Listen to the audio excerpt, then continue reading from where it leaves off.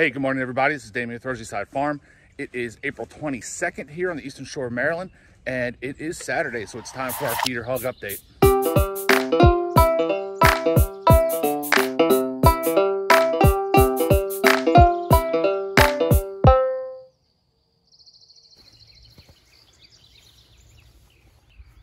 Looks like our pigs are doing their normal activity here in the morning, which is laying around.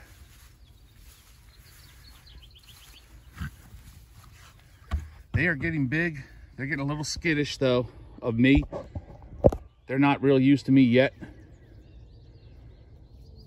but they have respected the wire. They haven't escaped. Even the runt's the one in the back right. He's filling out pretty well. And our bigger one, our white one, and the other black pig, the white one's still a little bit bigger, but they're very comparable in size right now. So it's feeding time. I'm gonna start out with a little expired milk and some eggs. They really don't come running to me like other pigs I've had in the past do when it's feeding time.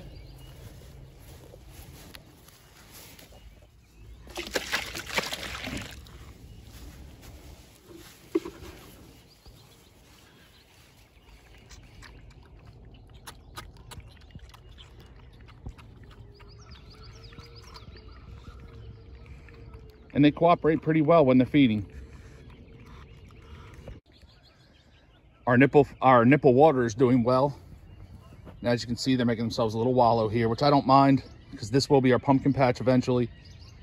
So when we get them out of here and I till this up, it'll all level out. They're still just in the little doghouse shelter. All three can still fit in there. It's a tight fit, but it's working for right now. I think today I'm going to put up a cattle panel with a tarp just to give them some place to get out of the sun a little bit.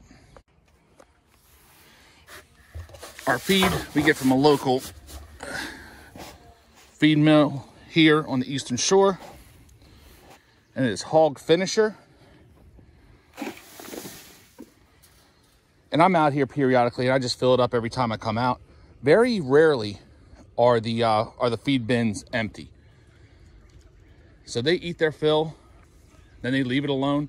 They do a lot of rooting. I've seen them dig up some things here and munch it on the grass, munch it on the roots. But right now, all's going well. So thanks for checking out our quick update.